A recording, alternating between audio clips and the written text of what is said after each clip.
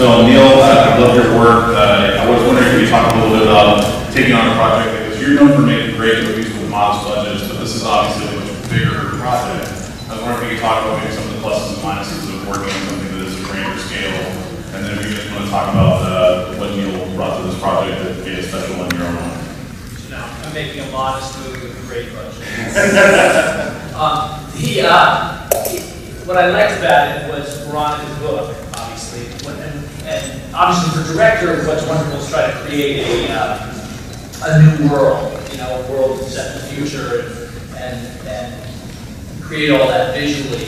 But really what I liked was what was at the heart of it was the human elements of this young woman's journey, which I felt like, yes, it's based on a young adult story, but I felt like it was a universal story about, you know, where do I belong? Who am I?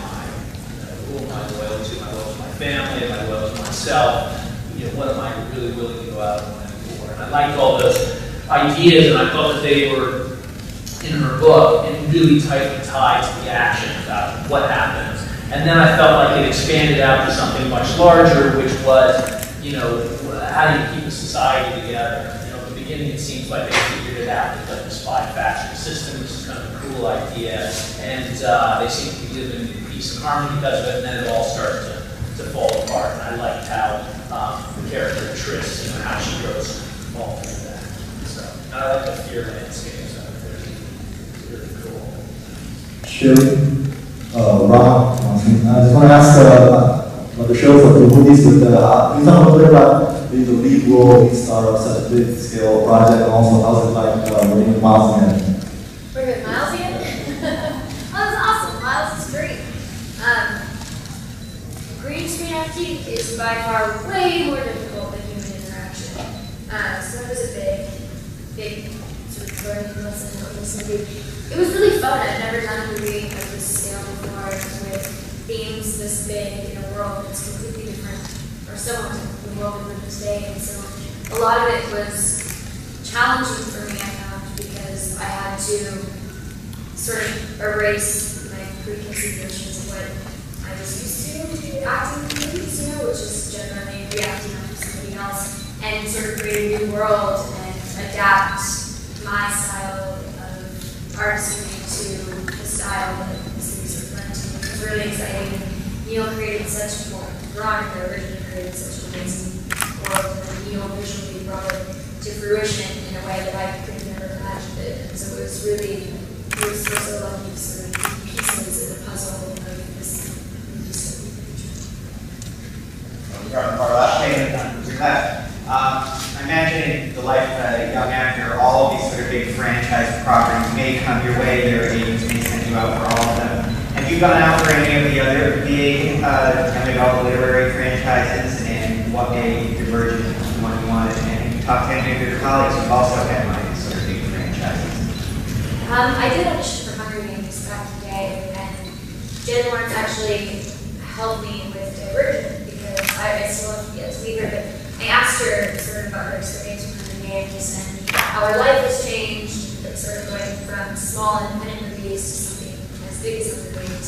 And she gave me really beautiful advice, just sort of saying how much she appreciated it and how much it's changed her life in positive ways. And she really helped me on this journey initially. I went to Star Wars in New Woods as Chewbacca's son.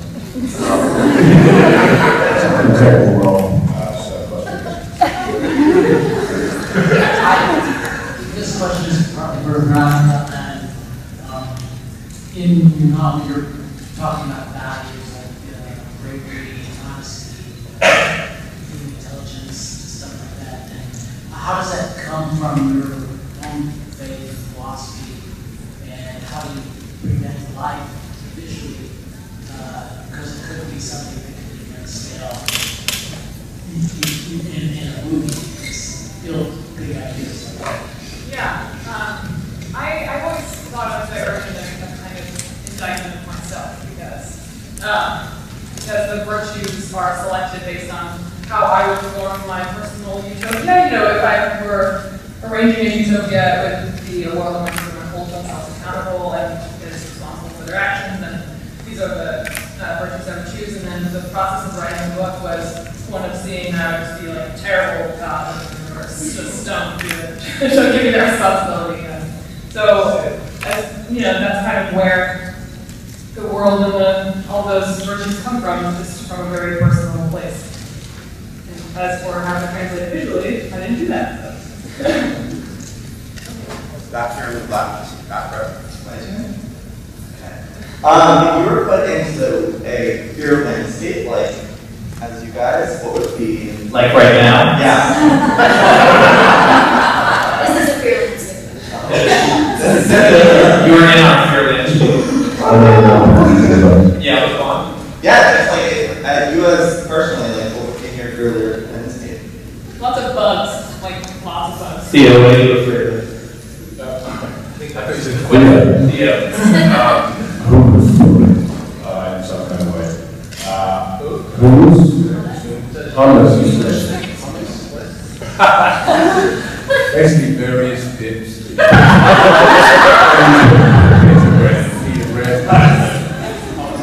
Hummus. Sure. My grandmother's getting really close. No, my grandfather's Greek, so he used to say hummus. Does that answer your question? Shailene, what are you afraid of? I think, you know, one of Trish's is I'll be asking all the questions. she got pecked by crows. That's pretty terrifying. Yeah. I would not like that at all. My mom picked 2 crows. Did you know that? Did she? I said, spiders or crows? She said, crows. Yeah. I think it's worse than spiders. Oh, yeah. It's awful. Ugh. Way creepier. Yeah, no, I'm not into that either. Over to the far right in the front row. Hi, this is Shailene. You know, in the last panel, they talked about how you would give them one of privacy in the role, and you can address it here as well. And there'll be positive, there's also be negatives being such a high profile project. What do you think will make it worth it about this role? I mean, I think that the whole like anonymity thing is a very interesting concept. I mean, I think that if you live the life that you want to live and you are the person that you want to be, then there's really not a lot to be afraid of, or there's really not a lot of negatives, because I think you can create a life outside of yourself, and sort of this industry is able to infiltrate, but then you create a life inside of yourself and nobody has access to it. And so I'm just excited for it. So, I know Theo, you're very afraid. You're so fearful. I haven't experienced it yet. No, I think, you have to, doing big, it's definitely a question you have to really contemplate and be sure you can do it. But, if you're entering something that already has a fan base and has been invested in it and it has books, obviously got to grow and they're great pieces of work. But as long as you put your everything into it and try and make it look that you are proud of, then the rest hopefully will come with it and people will be as proud of it as we are proud of it. We finished it 2 days ago, so we're kind of very fresh off it and we feel very proud of it and very excited for people to see in all ages this piece of footage which Neil and the guys put together. Because, I was saying to Shay before, when you're doing a movie, you know what you've done, you know what your colleagues have done, you see bits involved. Until you see something cut, it's when it's really gratifying to say, okay, now I see it in the context of the world, and you can see that it's going to be a really strong piece of work. And now what? Back to Laura. I have no questions for Shailene. Did you read the book before we heard? Did you read the book before you started shooting, and what inspiration were you able to take for your character from the novel, or did you stick strictly to the script? I read the book, yeah, definitely. I read the book before. I read the book before I read the script that I read. And luckily for me, it was written from Trish's point of view, so she brought kind of the word for me. Totally her word. Totally. Before scenes, I would go back to the book and sort of see what Veronica had put in there and Trish's mind and the mindset behind each scene. And that really helped me a lot get into the emotional stature of what Trish was in that particular place. Hi, this question is for Veronica. I was here a few years ago when you first started working your book, when it was sold and bought and it was going to be a film. How is it to be back here now with the film? Man, it's crazy. 2 years ago, I did like a very brief little press conference, and I was scared out of my mind. I was sitting at a table just like this, and it was just me, and I was like, hey, what's this gonna do? But this year, it's just so exciting to have something to share with people, and to have that something be so awesome. I think, yeah, I'm really excited for everyone to see this footage, and I'm excited for them to get to talk to these other people. It's all been great. Our last, all right. Hi, I'm JJ Duncan with Cynthia.com. Questions for Veronica. One of the main things about the concept that jumps out to me is that in my high schools, in a lot of high schools, all the tables are sort of divided up at lunch tables, and the Divergent idea kind of struck me as similar to the high school being divided up like that. What table do you sit at in high school? Oh, what a question. My high school wasn't one of those like easily dividable high schools. I was a nerd, I guess. Yeah. Lucky you. Yeah, I mean, it's good. This is a great place to be a nerd. Yeah, bring it on. Hi, this is Katie with Money Moms, and I have a question for Shailene and for Theo. What is something that you guys admire about the characters you both play? I had a affinity with the character from the very first time I read anything on him, because I liked, he was different to me because he had a very grounded, quiet sense of masculinity, which I don't think you see much these days, and it's kind of reminiscent of those in my mind, his characters, golden movie stars, or humans, this strong sense of masculinity without having to show it, having been watchful and intelligent, but also encompassing all those traits of someone with strength and common sense, strong sense of being. I really admire Trish's sense of selflessness. I know that she sort of grew up with that, and it was ingrained in her at a very young age, but I think that is a trait that we could use a lot more of in the world today, and I think that coupled with the bravery that she's sort of forced to call upon makes her a really profound, complex human, and I really found her admirable. Hi, I'm Sarah Kazak from the Dublin podcast. My question is for Theo. Obviously, not many people have probably heard about you or doing this. You were the foreigner flirt from Downton. You made a trial So what was it like coming into this when really you weren't on anyone, at least fan-wise, radar for this character?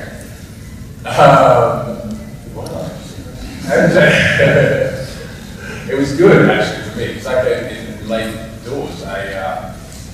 They had been looking for a long time to kind of fulfill that spot. They hadn't found anyone. And as soon as I kind of came in and I met Neil and Shay, it was a very natural fit, and it happened very quickly.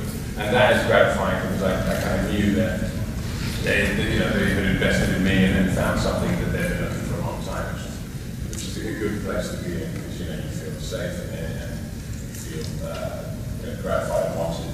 And he's a tough character to find, I think, because he is young, but he's an old soul, and he has a lot of complexity. So. Hi, I'm Nancy. I'm from After Dark. This question's for Neil Berger. Like, how true as a fan of the books, how true to the books is the movie to the book? I think it's going to be very true to the book, actually. Obviously, a movie's a different beast than a book, and it's, but... Are there going to be a few surprises for fans? What's that? Are there going to be a few surprises for fans? Yeah, I think so. I think... Very small chihuahua. But I think that was the great challenge of making this movie, was to try to fit as much of the book into it, because there's so many characters in the book that are, that have their function in the book and that are kind of beloved, and so many great set pieces, and too many really to fit into a movie, but we really worked hard to squeeze them all in and come up with an idea for a movie that was, even more fast-paced than usual and more denser than usual with so many, there's 3 villains and there's, she's got a whole set of, friends, and there's her relationship with her parents and her relationship with Jimmy Matthews, and with, it's really, there's a lot going on in the book, and there's going to be a lot going on in the movie, and that was the real, so it's very faithful to them. Obviously, certain things are kind of smoothed out or combined to make them, so there's one kind of essential dramatic journey in the movie where there might have been more kind of turns in the book, but it's pretty faithful. Which is exciting. Quick question for Theo James. I'm a big fan actually of your singing. So I know you have a band. Are you going to be doing any of that lately? I'm doing better than you sing. I will. Do you do that now? Yes, no, that is part of my, yes, I do, on the side, I do that. That's something I've done since I was very young, and I did music at college, and that's part of my thing. So yeah, it's a good way to kind of go yourself off one kind of work sphere and then dive into something else. It's an acapella, right? Yeah, acapella hip-hop, Euro house beach. It's done stated in red hot. Guys, we have time for 2 more questions. I think you go over the hands up. You're ruining this. How impeccable. And I was just curious, when you were writing the book and you were like taking part in this whole process, is there any particular scene in the movie that was so familiar to the book in the way that you imagined it? Like, is there something special that you just love that they did with the movie? The scene that felt most familiar was the Ferris wheel scene, because it was the Ferris wheel that is in Chicago that I wrote about. That Ferris wheel, they were driving that Ferris wheel on the ladder that I researched to make sure it was there. It's like, oh, this is exactly right. Even a lot of it felt very, very familiar because, as Neil said, being very faithful. I was trying to think of pivotal scenes that I did that the other day. And I can't remember anything. Joel Amos from Movie Fanatic. My question is for Shane and Theo now that you just finished filming the movies the other day. And maybe Mark and choose, but was there a best day on set and what was it? My favorite day was the Ferris. Well, there's a lot of good days in here, to be honest. But the Ferris wheel day was pretty special. It was a night shoot, we climbed this Ferris wheel for 12 hours or 13 hours? 12 hours? Yeah. From in the middle of the night. In the middle of the night, and it was also the full moon, and it was the first super moon of the year, which I'm such a geek about. It was about 38 degrees out as well. It was so beautiful. We got to watch the moon go across. It was just a magical moment in life. And how often do you get to climb the Ferris wheel? You never do. It's one of my favorite moments of life. Very special. I'd say mine was the kind of climatic scene of the movie is when Thor has been put under this serum and he's not himself, and Shay Tris. She comes to basically, she comes to save the day. I mean, there's a fight scene between them, and then she essentially wakes them up through love. Sounds kind of, but it was a very powerful scene, and we were both sweating, and I had my hands around Tris and Shay's, and I'm confused. Around her neck, and there's this moment where we just connect, and it felt very real, and it's also a great way of adding emotionality to a big action set piece, and I think it's going to be a really beautiful part of it.